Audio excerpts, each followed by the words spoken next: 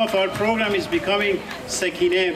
We are very lucky to have Maria Rowley, who's the coordinator of Mission Free Iran, one of the organizations responsible for free campaign to save Sakineh Ashtiani, along with the international committees against execution, stoning, and Iran solidarity. Maria? Thank you very much.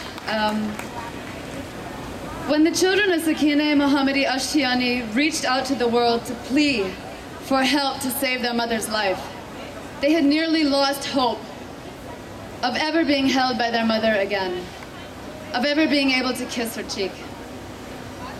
But the world heard their cries, and the world responded to the savage injustices perpetrated against their mother, Sakineh.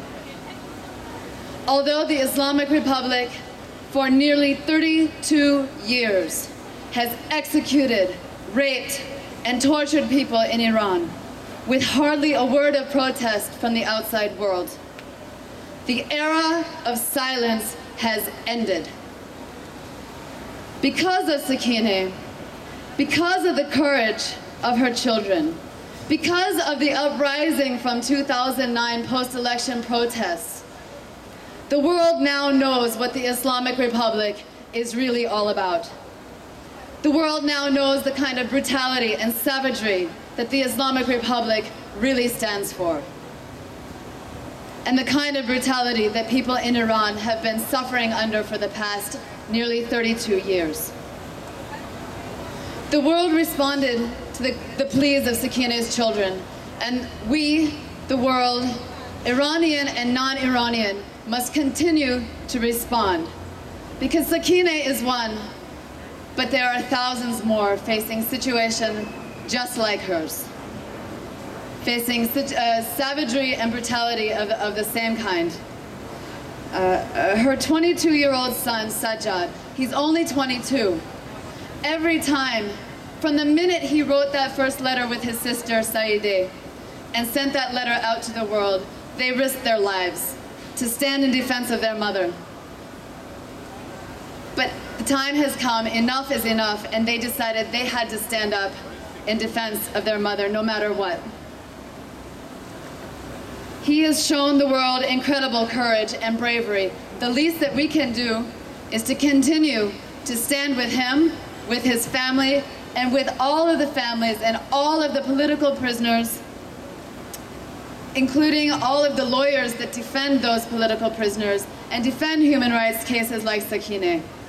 The world has to stand together with them in solidarity. We have to continue, all of us, Iranian, non-Iranian, regardless of your political orientation, regardless of the language that you speak or the country that you come from. Justice is universal. Freedom and equality are universal. They're not east or west, and we all have an interest in making sure that the human rights of people in Iran are upheld. So people around the world, together, all of us must demand that this Islamic regime, recognizing that it is a criminal regime and not the representative of people in Iran, we must demand that governments and the United Nations refuse to recognize the Islamic regime as a legitimate government.